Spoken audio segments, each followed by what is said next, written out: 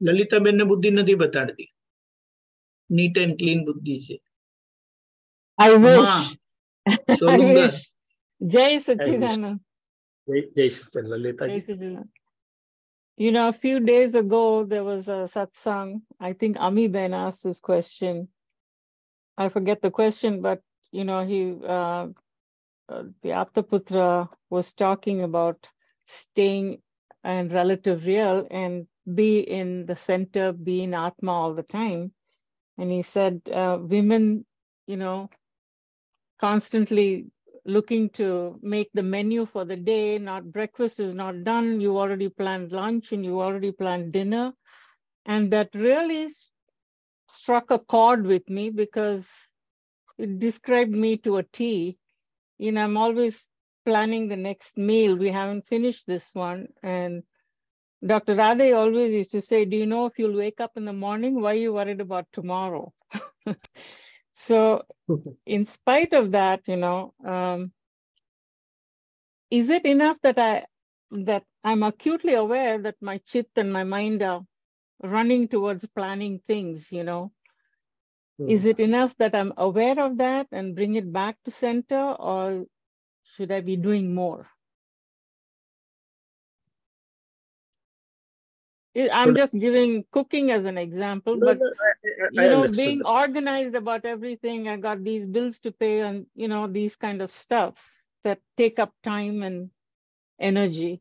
So, should I reply in English or should I reply in Gujarati? As you wish. Gujarati is fine, I can follow. So, લલિતાજી વાત એમ છે કે પ્રકૃતિ સહજ સ્વરૂપે એના કાર્યમાં હોઈ શકે છે. સહજ શબ્દ બહુ મોટો છે. સહજ means it's unfolding. Dada Bhagwan also did much more. A.M. Patel did much more than what we are doing. But it was always સહજ in relative also. And સહજ in relative means કે I can remain in my શુદ્ધાત્મા ઉપયોગ. હું શુદ્ધાત્મા ઉપયોગમાં રહી શકું. અમારો ઉપયોગ ડ્રેગ ના થઈ જાય, એમાં કોટઅપ ના થઈ જાય. મારો ઉપયોગ હું ગુમાવું નહીં, ત્યાં સુધી પ્રકૃતિનું બધું બરોબર છે. પણ ઉપયોગ ચુકાઈ જતો હોય, અંદર વધુ પડતો એ બાજુ ડ્રેગ થઈ જાય છે. દેટ મીન્સ કે મને મારા શુદ્ધાત્મામાં આવવાની જરૂર છે અને મારે ફાઇલ એકને કહેવાનું છે કે ભાઈ કમ ટુ નોર્મલ. દાદા ભગવાને બહુ સરસ વાત કરી, રિલેટિવની વાત છે. Come to normal. Above normal is also not good, below normal is also not good. એટલે વ્યવહારના કોઈ પણ કાર્યમાં વધારે પડતું એને વેઇટેજ આપીને વધારે પડતું આપણે સિન્સિયરિટી વધારે પડતી તો નહીં શબ્દ વાપરીએ, પણ વધારે પડતું ઇન્વોલ્વમેન્ટ જ્યારે થાય ત્યારે સહજતા ના રહે. સહજતા ના રહે. આપણે ઇંગ્લિશમાં ઘણી વાર એને ઓબ્સેશન પણ કહીએ છીએ. ઓબ્સેસિવ કમ્પલ્સિવ બિહેવિયર એવું કહે છે. એટલે ઓબ્સેશન હોય કે બિહેવિયર કમ્પલ્સિવ થઈ જાય એમ. એટલે હું ઘણી વાર હસતા હસતા દાખલો આપું કે અમારે ઇન્ડિયામાં દિવાળી આવે ને એવું આવે ને એટલે બહેનોથી કામ ના થાય, કમર દુખતી હોય, ગોળી ખાવી પડે, પણ ના સાફ તો કરવું જ પડે, આટલું તો કરવું જ પડે, આમ કરવું જ પડે, તેમ કરવું જ પડે. એટલું બધું ઓબ્સેસિવ કમ્પલ્સિવ પ્રકૃતિ એમને દોડાડે. હવે પ્રકૃતિ તરીકે સહજ રૂપે રહેતી હોય ત્યાં સુધી વાંધો નહીં, તો હું શુદ્ધાત્મામાં રહીશ અને શૈલેષની પ્રકૃતિ કઈ ને કઈ કર્યા કરશે. પણ જયારે ઓબ્સેસિવ વધારે પડતું ઇન્વોલ્વમેન્ટમાં જાય છે તો ત્યારે શુદ્ધાત્માનો ઉપયોગ ડિસ્ટર્બ થાય છે. ત્યાં I need to do something. બાકી આખો દિવસ દરેકને કઈ ને કઈ કાર્ય તો હશે. આપતો પુત્રો પણ દિવસ કામીને કઈ કામ કરતા હશે, સત્સંગનું કરતા હશે, બીજું કરતા હશે, ત્રીજું કરતા હશે. તમે ગૃહિણી તરીકે કરો, હું ક્લિનિકમાં કરું, બીજું. એટલે પ્રકૃતિ પોતાનું કાર્ય લઈને આવેલી છે, તે સહજ રૂપે થયા કરે એનો કોઈ વાંધો નથી, એ તો થશે. પણ અસહજનો, એબનોર્મલનો, એબાવ ઓર બિલો નોર્મલનો જ્યાં છે ત્યાં અજવાળું આપણું કામ કરે તો બંને ધારા પોતપોતાની ધારામાં રહે. રિલેટિવમાં રહે, રિયલમાં રહે. That is the crux of the story. કે બંને પોતાના પેરેલલ. દાદા ભગવાને શું કીધું? રિલેટિવ ને રિયલ ધારા પેરેલલ વહેવી જોઈએ. રિલેટિવમાં વહેશે, રિયલમાં વહેશે. રિલેટિવ એની રિલેટિવમાં વયા કરે એનો સામે વાંધો નથી, પણ એટલું જ કે બંને સમાંતરે ચાલે, એકબીજાને બાધક ના થાય. That's the point, I think, balance or correct point. That's what he said. He said, think of second part તમારા question નો કે do I need anything more? Yes. I would do is કે હું જ્યાં ચૂકી જાઉં છું ત્યાં શાંતિથી બેસીને દાદાને પ્રાર્થના કરીને સામાયિક કહો તો સામાયિક ઉપયોગ મૂકું છું કે હે દાદા ભગવાન, અહીંયા મારો ઉપયોગ ચૂકી જવાય છે, મને જોવાની શક્તિ આપો. એટલે બે કામ થશે. એક રિલેટિવની ગાંઠો કે ચીકાશો કે જે વધારે પડતું એ છે બધું જરા ધોવાઈને નોર્મલ થઈ જશે, અને હું શુદ્ધાત્મા તરીકે જ્યાં ચૂકું છું ત્યાં મજબૂત થઈ જઈશ, એટલે બંને ચોખ્ખા થઈ જશે.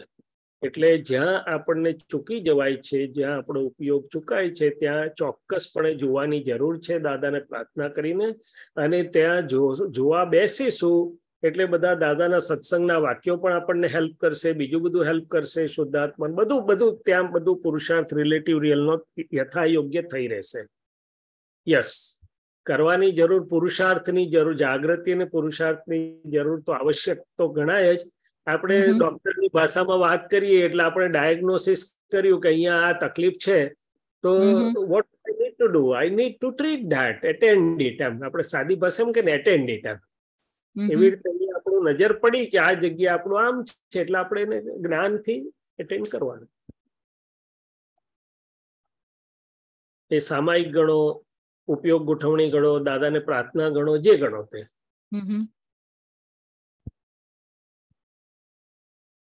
See, this was the point, like letting go, intellectually understand Vyavasthit is doing it, but at the same time, when I'm planning, I'm not submitting to Vyavasthit. No, or planning. Is that part of Vyavasthit? No. સહજ. See, I'll give you example. Example, તમારું meals, તમારે દિવસના 2 mill prepare કરવાના હોય કે વધારે? અમેરિકામાં તો એક જ, બે નથી કરતા. 2 is plenty. 2 is plenty. તો 2 મીલ આ લલિતાજીને કે ફાઇલ એકને પ્રિપેર કરવાના હોય તો લલિતાજીને પ્રજ્ઞાશક્તિ કહે ને કે ભાઈ 2 મીલમાં તમારે કેટલો સમય, વોટ ઇઝ એપ્રોપ્રિએટ? તો કે કલાક જે કઈ હોય તે એટલું આપો તમે, કે એ બાજુ ચિત્ત એટલું આપ્યું, પછી તરત ચિત્તને પાછું તો લાવો ને કે ભાઈ let me have my own time ચિત્તનો, કે ભાઈ મારે શુદ્ધમાં રહેવા માટેનો સ્કોપ જોઈએ. તારું આ પતિ ફાઇલ હવે પાછો મારામાં આવવા દે, મને એને શુદ્ધાત્માનું કરવા દે. અથવા તો મિલ્સ, તમે તો એના કરતા વધારે સારી વાત એ છે કે મિલ્સ બનાવવામાં કઈ સ્પેશિયલ ઉપયોગની જરૂર જ નથી હોતી. મિલ્સ બનાવતો પ્રકૃતિ સહજ રૂપે બનાવે છે, સ્પાઇનલ કોર્ડ લેવલ પર થાય છે. તે વખતે આપણે શુદ્ધાત્મામાં રહી શકીએ છીએ, દાદાને સાથે રાખી શકીએ છીએ, અને આંતરિક ઉપયોગ ગોઠવણીનો પુરુષાર્થ તો ચાલી શકે છે તે વખતે ઉલટાનો. એમાં મિલ્સ બનાવવામાં કઈ એવું સ્પેસિફિક ઉપયોગ રોકાઈ જાય એવું કઈ છે જ નહીં, સિવાય કે કઈ બહુ વધારે ગેસ્ટ આવી ગયા હોય ને તમારે વધારે પડતું અંદર ઇન્વોલ્વ થવું પડે. બાકી તો સહજ ચાલે એવું છે વસ્તુ. ચંદ્રકાંતભાઈ દાખલો આપતા હતા કે ડ્રાઇવિંગ કરીએ છીએ તો ડ્રાઇવિંગ કરનાર એટલે ફાઇલ એક ડ્રાઇવિંગ કરે છે, હું શુદ્ધાત્માને જાણું છું, દાદાની સાથે બી સત્સંગે ચાલતો હોય, વાતે અંદર ચાલતી હોય, તો મારો ઉપયોગ, કારણ કે ડ્રાઇવિંગ એ નોર્મલ સહજ સ્પાઇનલ લેવલ પર થતી પ્રક્રિયા છે, એમાં મારો ઉપયોગ ડખડાવી કઈ એ ફાઇલ એકનો ઉપયોગ રહે, હું મારા શુદ્ધાત્માના ઉપયોગમાં રહી શકું છું. I hope you are getting me. Yes, I get that. That. It's the internal fight with Lalita that's going on, bringing her back to center. Bringing her back to center is a constant. Not her. I have to come to the center. શૈલેષને કા સેન્ટરમાં લાવવાનો, એ તો એનું જે હોય, એટલે હું શુદ્ધાત્મા છું, મારે સેન્ટરમાં રહેવાનું છે. Correct. Bringing myself to the center, not her. સત્તા મારી પાસે છે, શૈલેષ પાસે તો પર સત્તાને આધીન છે, એની પાસે ક્યાં સ્વસત્તા? સ્વસત્તા મારી પાસે છે, હું શુદ્ધાત્મા છું, એમાં આવવાની ને રહેવાની. Correct. You're right. Thank you for that. Jai Sachidanand. Jai Sachidanand.